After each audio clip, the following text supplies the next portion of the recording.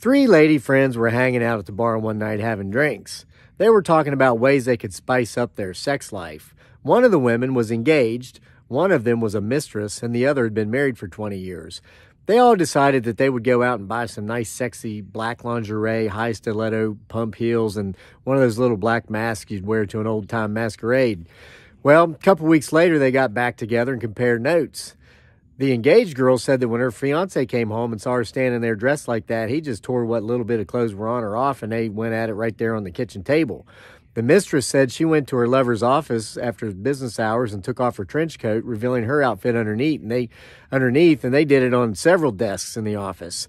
The married woman said she was standing there when her husband came home. He opened the door and saw her, and he said, "Hey, what's for dinner, Zorro?"